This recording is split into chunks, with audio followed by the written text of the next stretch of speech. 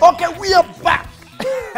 But then kuna tabia zingine, you know, 2014, I hope kuna tabia zitaisha. You know, you cannot be waiting for someone kwa stage.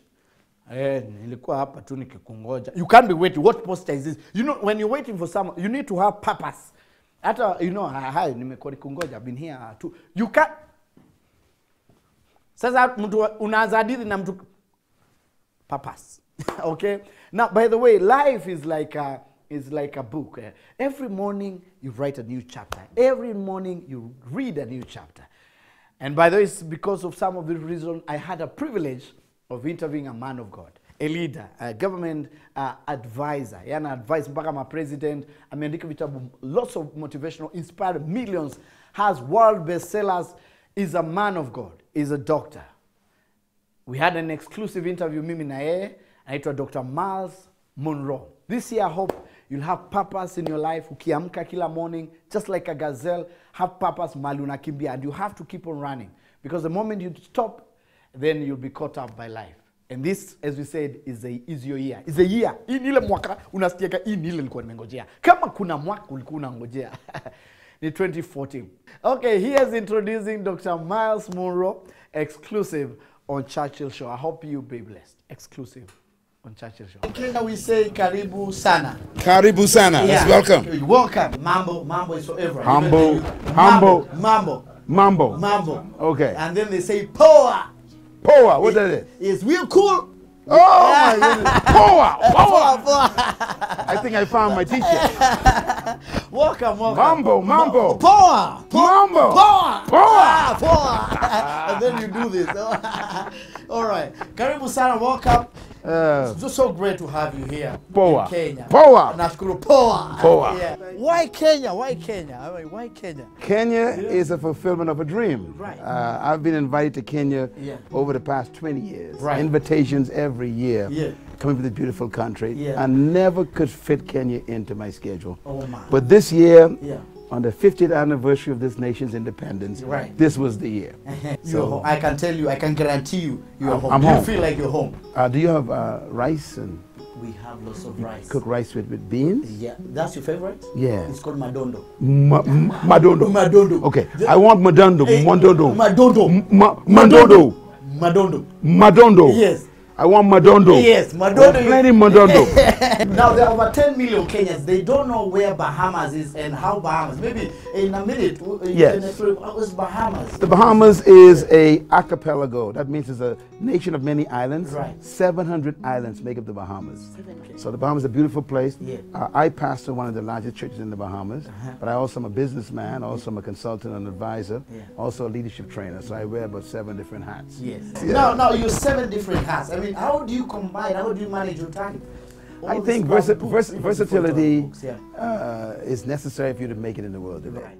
And I've found that there are 3 ways for you to have an effective life. Right. First, you must choose your priorities. Yeah. You must know exactly what you want. Right. Then you must organize your life based on those priorities. Right.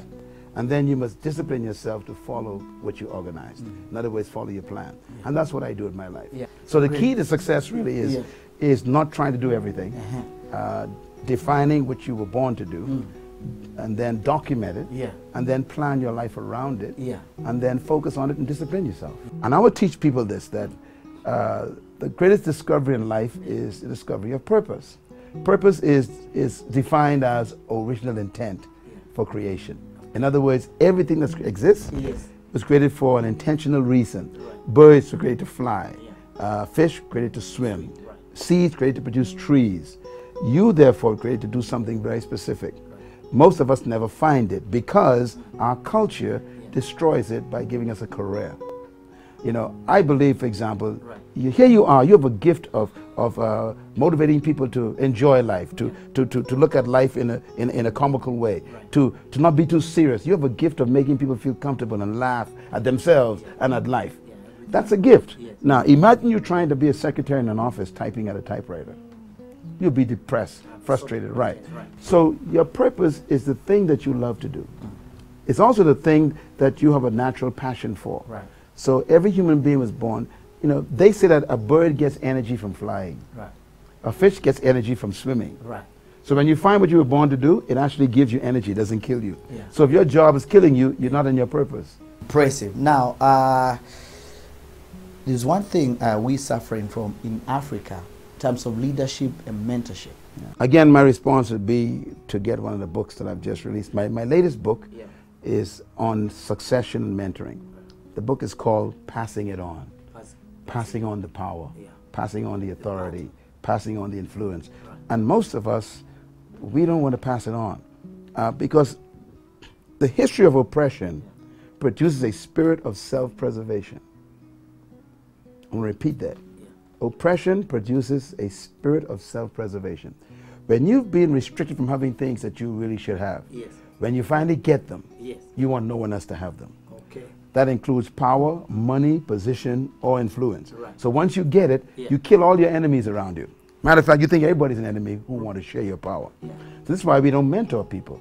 The greatest act of leadership is actually mentoring. Mentoring is preparing someone to take your place. The average leader in developing countries don't even want to lose his place. He don't want to give up his place. He want to die in his place. Is it an African problem? It's not an African problem. It is an oppression problem. Oppression, Because it's the same way in South America, it's the same way in the Far East and Pacific we have been, it's the same way in the Caribbean, it's the same way here in Africa. Some people don't know that it's better to leave early than to stay too late. In other words, don't wait for people to wish you were gone. Because remember, you don't live on in buildings, you live on in people. Jesus Christ, I believe, is the greatest leader that ever lived. He never built a building. He simply built people. He left the earth 11 young men. Today we're still being impacted by them 2,000 years later. So a great leader is one who identifies people and begins to train them to take his place. As a matter of fact, here's what I think is the greatest statement about succession. It's a simple statement. It is better for you that I go away. Because if I don't go away, you won't do greater works. Wow. That is better. It's one more time. It is better for you that I go away. Because if I don't go away, you won't do greater works. That statement was made by Jesus Christ. It's the most powerful leadership statement on succession. It's amazing. In other words, he was telling them, if I stay, I'm preventing your progress. So let me go.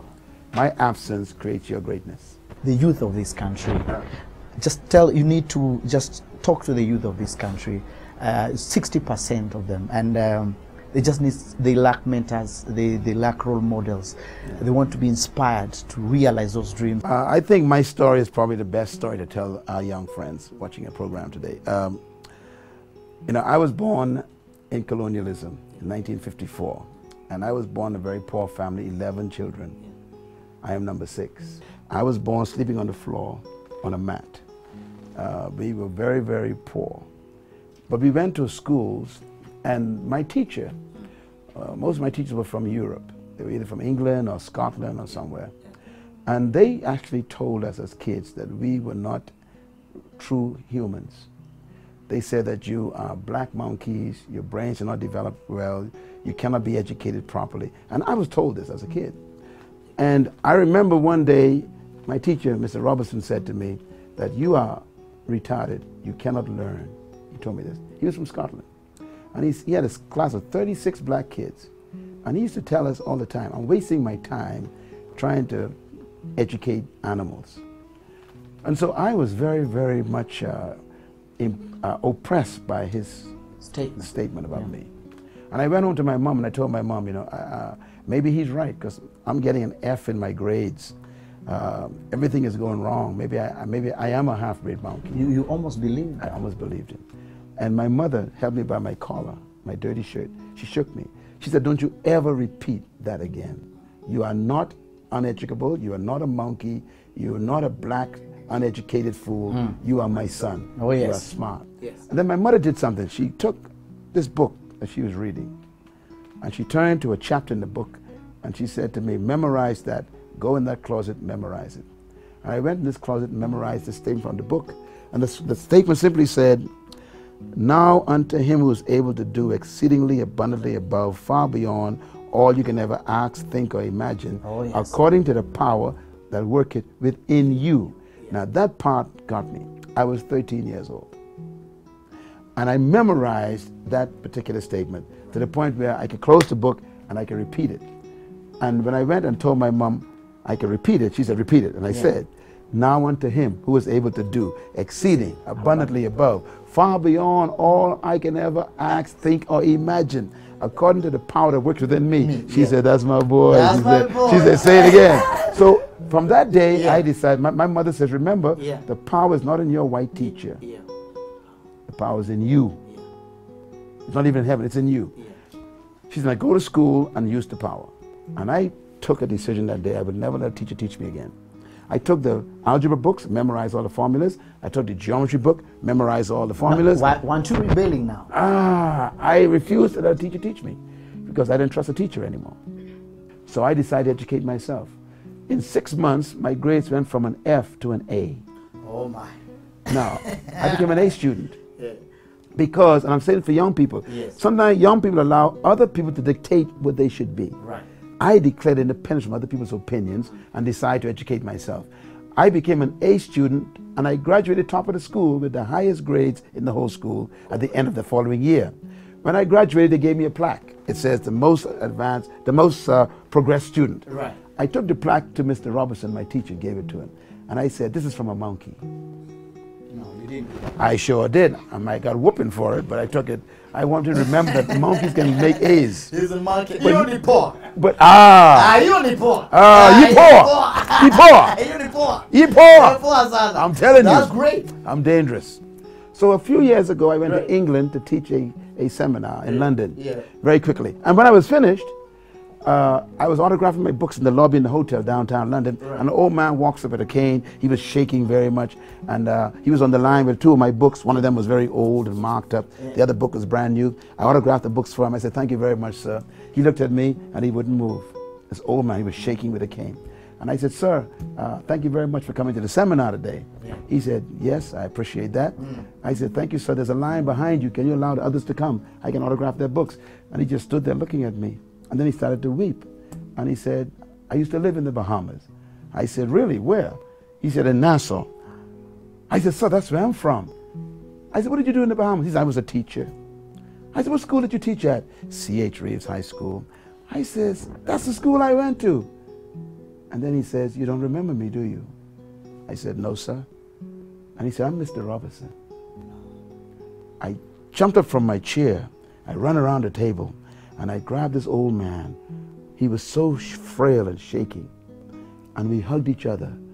A black young man and an old white man hugging in a lobby downtown London filled with people. And he was crying. And he kept saying, I am so sorry. I said, Mr. Robertson, what are you sorry about?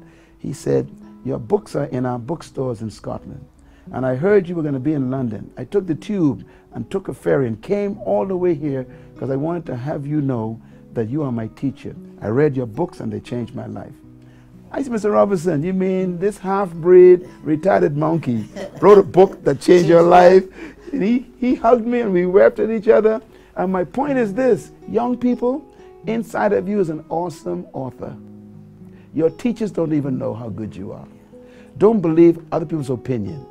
God gave you birth for a reason. There's something you were born to do. And I want you to discover what you were born to do, because what you were born to do is more important than what other people think you should be doing. So you don't need to wait until you are an adult to do great things. Start now. Do like David. Go kill a giant and make a name for yourself. Oh yes, Unipower. Unipower. Yes. Thank you so much for coming through. Thank you. You're our first guest in this exclusive Churchill chat room. Thank you. And always saying asante sana. In fact, you can tell them unatazama Churchill Show. Churchill Show. Thanll you. Churchill Show. In Kenya, when we have a visitor, we normally have some little stuff for them. You don't have to leave you empty handed. Oh, I mean, I get a gift? You got a gift. It's special from us. It's called Living Africa. It has a story from all of Africa. You can open it. Beautiful, beautiful collection of African stories. Yeah, and of course, pray for us, our family, our just say a prayer. Let's all bow together. We pray right now. Yeah, may many come to know you personally through this ministry of laughter and joy. Thank you again for your hand upon your servant. Use him, Lord, to be your prophet of laughter. In Jesus' name. Amen. Amen. Amen. And that's your new name. Prophet of laughter. Thank you very much. Amen. You have it. Thank you.